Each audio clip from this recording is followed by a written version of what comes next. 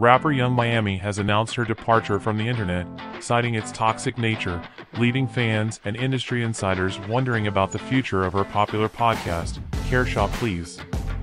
The decision comes after months of online scrutiny surrounding her personal life, particularly her relationship with Diddy.